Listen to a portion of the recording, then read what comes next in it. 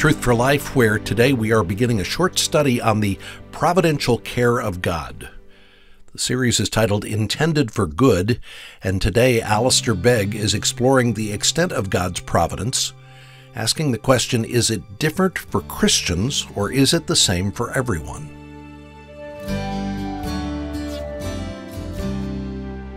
We're going to read together from Proverbs and chapter 16. We'll just read, I think, the first 9 verses, Proverbs 16. The plans of the heart belong to man, but the answer of the tongue is from the Lord. All the ways of a man are pure in his own eyes, but the Lord weighs the spirit. Commit your work to the Lord, and your plans will be established. The Lord has made everything for its purpose, even the wicked for the day of trouble. Everyone who is arrogant in heart is an abomination to the Lord. Be assured he will not go unpunished. By steadfast love and faithfulness, iniquity is atoned for, and by the fear of the Lord, one turns away from evil. When a man's ways please the Lord, he makes even his enemies to be at peace with him.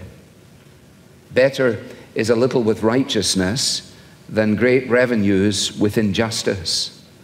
The heart of man plans his way, but the Lord establishes his steps. Amen. Father, as we often pray, what we do not know, teach us. What we do not have, please give us. What we are not, kindly make us for your Son's sake. Amen. We're beginning because of the providences in my own life in the past week or 2 weeks with the doctrine of providence itself. And we can tackle this now and perhaps on one other occasion under the heading of providence, thinking largely tonight in terms of its definition. And the 9th verse of Proverbs 16, which reads in the ESV, as you will see if you have your Bible open, the heart of man plans his way, but the Lord establishes his steps, is a verse that many of us have known in the Authorized Version. And I think in the Authorized Version it has a sort of syntax to it that I find easier to remember and actually more definitive in its terminology. The Authorized Version reads, a man's heart deviseth his way, but the Lord directeth his steps. A man's heart, a person's heart, devises their way, but the Lord directs their steps. Now that is essentially the doctrine of providence in a verse and in a nutshell. In terms of defining it, Louis Berkhoff has done as good a job as anybody, so let me remind you of Berkhoff's definition.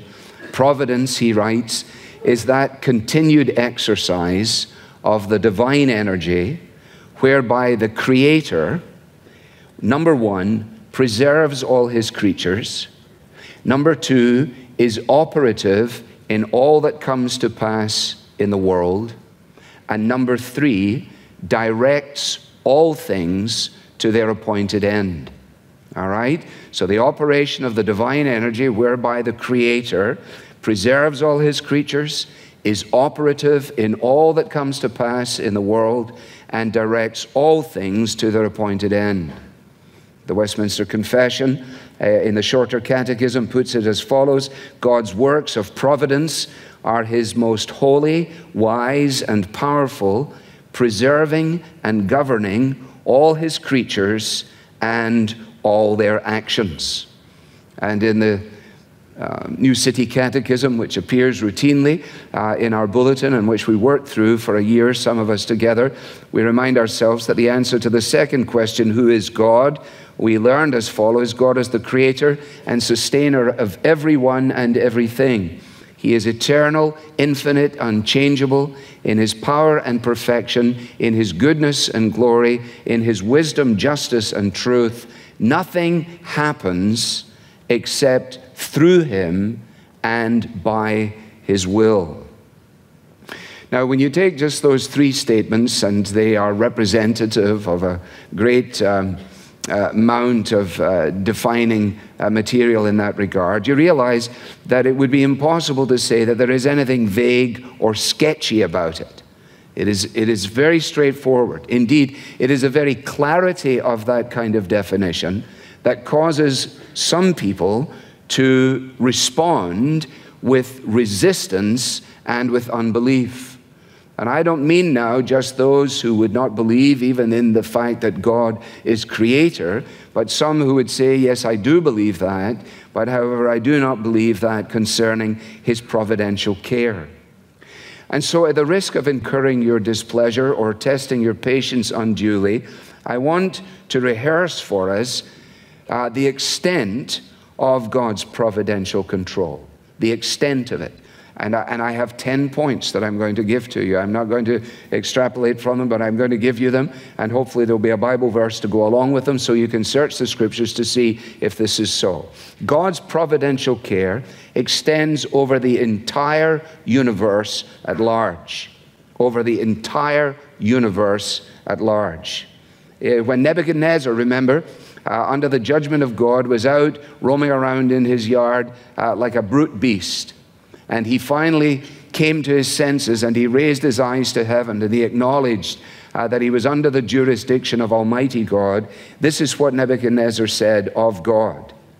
God does according to his will among the host of heaven and among the inhabitants of the earth, and none can stay his hand or say to him, what have you done? Secondly, over the entire physical world, that whatever the Lord pleases, Psalm 135, he does, both in heaven and on earth and in the seas and in all the deep. His providence, thirdly, extends over the affairs of the nations. Again, the psalmist, Psalm 22, kingship belongs to the Lord, and he rules over the nations.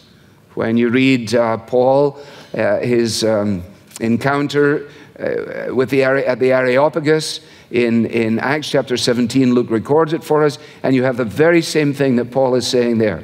God has established humanity. He has appointed the bounds and habitations of everyone in the entire world. There's nothing haphazard or chaotic about it from God's perspective.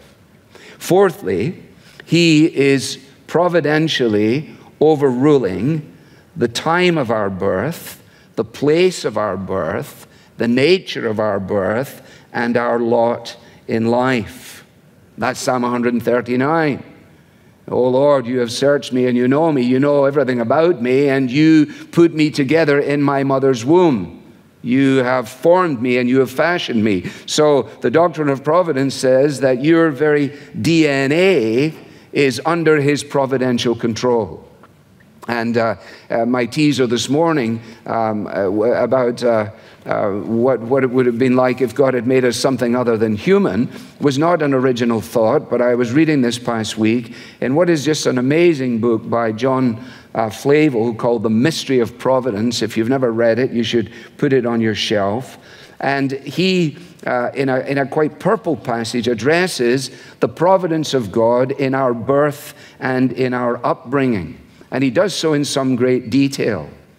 And it is in that context that he says, it is because God wrote all of you in his book, or painted your body according to his model, which he drew of you in his own gracious purpose before you had a being. So the Creator drew out a picture of you before there was even a you. And, says Flavel, have you thought about what he might have done if he had used a different model? And have you thought about what he might have done if he had not painted you as he has done? Question, had an eye or an ear or a hand or a foot been wanting in the plan, you would now be sadly aware of the defect. And the world had been but a dungeon to you without the windows of your eyes. There is a world of cost bestowed upon your body. You might have been cast into another mold and created a worm or a toad. I recall, he says, Luther's story of two cardinals riding in great pomp to the Council of Constance. And by the way, they heard a man in the fields bitterly weeping and wailing. And when they came to him, they found him intently viewing an ugly toad. And asking him why he wept so bitterly, he told them his heart was melted with this consideration, that God had not made him such a loathsome and deformed creature. In the hymn which begins, "When all thy mercies, O my God, my rising soul surveys," it has my favorite verse. "Unnumbered comforts to my soul, thy tender care bestowed, before my infant heart conceived, from whom those comforts flowed." God is providentially in control of our birth and our lot in life and the family into which we were born, and yes, the day of our death. And he goes on, and you won't necessarily like this, but I find it quite funny, because he's writing, 17th century, and he says, you know, you should be thankful about the way in which things have fallen out for you. He says, suppose your mothers had brought you forth in America, among the savage Indians who herd together as brute beasts and are scorched with heat and starved with cold, being naked, destitute, and defenseless. How poor and miserable and unprovided with earthly comfort would you have been? I'm not sure that England was that great in comparison, to tell you the truth. It's rather jingoistic on his part, but nevertheless, he's making the point. It's not haphazard. It's not haphazard. You didn't just show up and God looked down from heaven and said, oh, look where she is. Look where he was born. Fifthly, sorry, that was a diversion. Fifthly, the providence of God extends over all of our outward successes and failures. Our outward successes and failures are under his providential care. In Psalm 75, not from the east or from the west, it is God who executes judgment, putting down one and lifting up another. God is sovereign in that. Sixthly, he is over in his providential care things that are seemingly accidental or insignificant. His providence extends to that which we would be tempted to say is inconsequential, beyond his ken and beyond his care, but not so. The lot is cast into the lap, Proverbs 16, but every decision is from the Lord. Seventhly, his providence extends to the protection of the righteous. Psalm 121, I lift my eyes to the hills. Where does my help come from? My help comes from the Lord. He made heaven and earth. When Paul writes to the Philippians, he reminds them, my God will supply all your need according to his riches in glory. Eighthly, his providence covers the supply of all of the needs of God's people, not simply their protection, but their provision. And really, the doctrine of providence jumps immediately out of the Bible in Genesis 22, when Abram is confronted with a question he really didn't want to have to tackle, when his son says to him, well, we seem to have everything for the fire, but we're just missing one essential ingredient. We don't have a lamb. And Abraham responds in introducing essentially the doctrine of providence. Listen, son, God will provide a lamb. His providential care will take care of this, as of course it did. His providence extends to providing answers to our prayers, sometimes coming soon, sometimes never coming, apparently, sometimes coming after we've died. But that's why we're encouraged to ask and to seek and to knock. And tenthly, his providence extends to the exposure and the punishment of the wicked. Raging coals, the psalmist says, will be brought down on the heads of the wicked. Now, when you allow those things just to settle in your mind, you realize that this is so far removed from deism as could ever possibly be. The idea that there is a God somewhere, somehow, who started everything off, wound everything up like an old grandfather clock, and rang the bell, and then went away. Nothing could be further from the truth. Jim Packer says that what we have here is a picture of purposive, personal management with vital, hands-on control. God is completely in charge of his world. His hand may be hidden, but his rule is absolute. So the providence of God extends to all people, the entire world, and that in a general sense, and in a particular and personal sense to his own people, to the church, as with a big C, and therefore to those who are included in Christ and thereby in the church. Now, when you say that, a number of things immediately strike one, at least they strike me. First of all, that what I've just said to you, if you think about going back out into tomorrow amongst the routine of your life and amongst friends and family members, surely what I'm just affirming here is absolutely radical. I mean, this is a radical notion, isn't it? In the environment, in the philosophical milieu in which we live our lives. To go out and to affirm that the providence of God extends to all places and to all occurrences. That notion alone flies in the face of the kind of worldview that is pervasive in our day. I don't need to spend time reinforcing just how different the perspective is in our world. If you listen just to the weather forecast, you get it there in a very small way. Well, let's see what Mother Nature has for us. If you listen to the Gulf, you say, well, apparently the Gulf gods were not looking favorably on things. If you just listen to people talk, they betray from their own lips their view of the world. They either believe themselves largely to be held in the grip of fate, a blind impersonal force that controls them, over which they have no opportunity to respond, or that they regard themselves as just somehow or another being caught up like a cork on the ocean or a tumbleweed in the winds of Albuquerque. Now, the deism that was prevalent at the end of the 19th into the 20th century has been replaced, at least in Western thought, by the pantheism of today. The pantheism of today that suggests that God does not stand out of time, that he is not beyond his creation, but somehow or another he's wrapped up in his creation. And since we are part of his creation, we are thereby ipso facto part of God. And if we're looking for God, then maybe what we ought to do is just look inside of ourselves. If we don't go there, then we might be tempted to take on the opportunities that Hinduism has provided for us.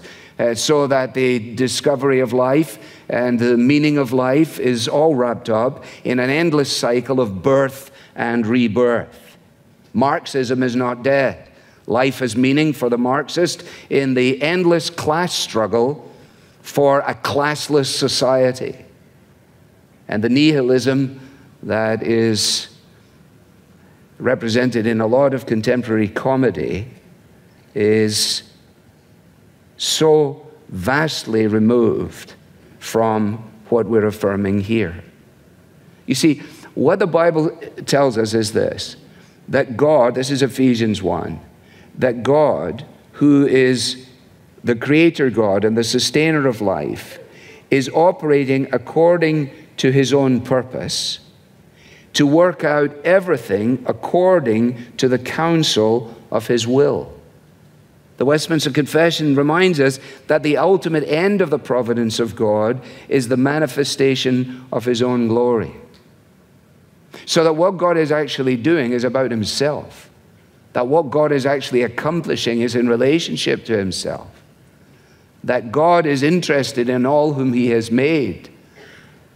But he doesn't have the selfish fascination that many of us have in trying to explain our lives in a way that leaves out his eternal counsel. So it's radical, but also this affirmation is thoroughly biblical. Now, you must read your Bibles and see whether you agree with me that the doctrine of providence is not a theological construct that some theological eggheads have chosen to press down on the pages of Scripture. But rather, when you read your Bible, you discover that it is, if you like, one of the melodic lines of Scripture.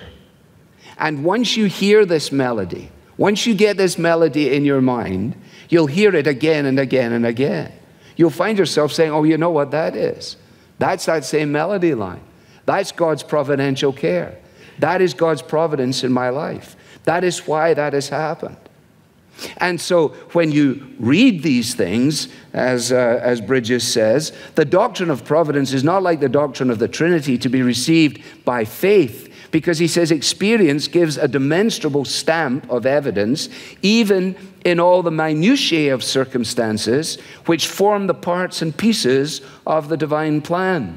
What does he mean by that? He means that we ought to expect that in everyday events, in the everyday events of our lives, we will find ourselves saying, with Proverbs 16:9, a man's heart devises his way, but the Lord directs his steps, and does so, and this is vitally important, without infringing on our liberty and without relieving us of responsibility. Okay? Where this is not Islam, this is not fate, this is not some blind remote monad who is operating from way out there and beyond. This is the personal creator God, Father, Son, and Holy Spirit. And as he orders the events of life, he does not infringe upon our liberty, thereby we make decisions, nor does he relieve us of responsibility so that we are then able to say that our sin is God's fault. No, it's never God's fault. It's always our fault.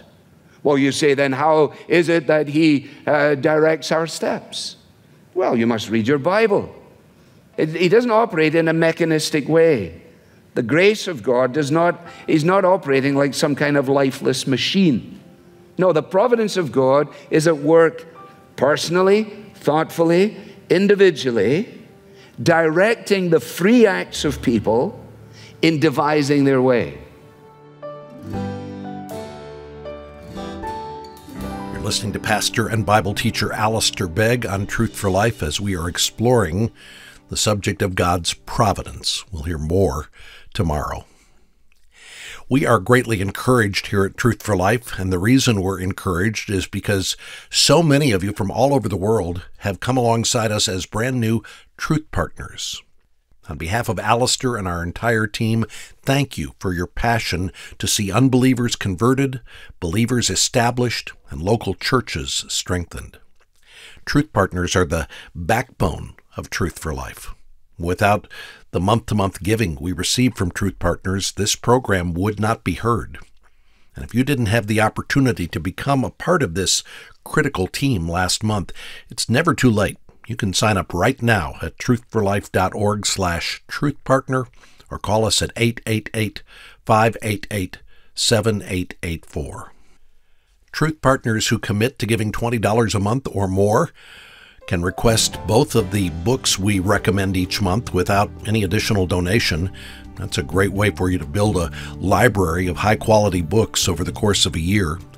Today we're recommending a book called Dream Small, The Secret Power of the Ordinary Christian Life. Our culture tells us that the way for us to make the biggest difference in our world is to reach for the stars, to climb to the top of the ladder. The Bible, however, teaches that the first will be last. So how do we reconcile these two ideas? Well, that's the topic of this book, Dream Small. As you read the book, you'll learn how to reassess your goals and priorities away from worldly measures of success and greatness, and measure instead what matters to God. Request your copy of Dream Small today when you sign up to become a monthly Truth Partner or when you give a one-time gift at truthforlife.org/donate. I'm Bob Lapine. How can we make sense of God's providence in the face of tragedy? Join us tomorrow to hear the answer. The Bible teaching of Alistair Begg is furnished by Truth for Life, where the learning is for living.